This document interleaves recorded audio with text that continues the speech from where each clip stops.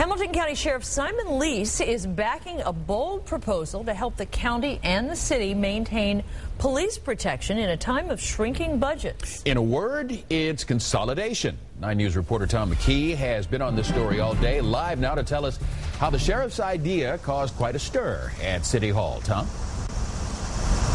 Well, Clyde, yes, it did. Vice Mayor Roxanne Qualls plus council members Jeff Birding and Chris Bortz met with the sheriff over the weekend, and the result was this letter to Mayor Mark Mallory suggesting the consolidation, and to say the least, it was not warmly received. Could Cincinnati police officers become Hamilton County deputy sheriffs? That's what Sheriff Simon Leis Jr. suggested Wednesday in a letter to Cincinnati Mayor Mark Mallory. The sheriff said he can increase public safety and save taxpayer dollars. Sheriff Leis has come forward with a proposal that says that as the sheriff, and his office can do it, and he can do it for what he's estimating at this point, and it's a rough estimate, 80% of the cost. So it's worth looking at.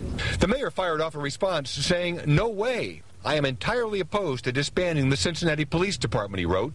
Councilmember Cecil Thomas, a former police officer himself, agreed. I can't stress the importance of having officers on the street who feel that they are welcome and feel that they are appreciated. And this sends us a clear message that they're not appreciated. We'd rather you go and under another agency, and that hurts. Police union leaders didn't mince words about what they think is going on. It is a complete attempt at union busting. What he says that he will interview our officers and bring them in if they meet his standards. Cincinnati police officers are the best trained in the country. We police better than any other department.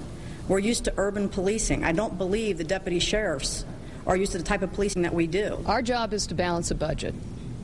Our job is to do it in a way that actually ensures that the citizens of Cincinnati are safe. And one of the ways that we can do that is to look very seriously at Sheriff Leis's proposal. And I would just take exception to that description. Now, Cincinnati Police Department spokesperson Sergeant Anita Kogor said Chief Tom Stryker was not a part of these discussions and therefore is not going to comment at this time. And Clyde, coming up at 6, what are the unions, the police and fire unions, going to do about concessions requested from them? The clock is ticking. I'll have that story.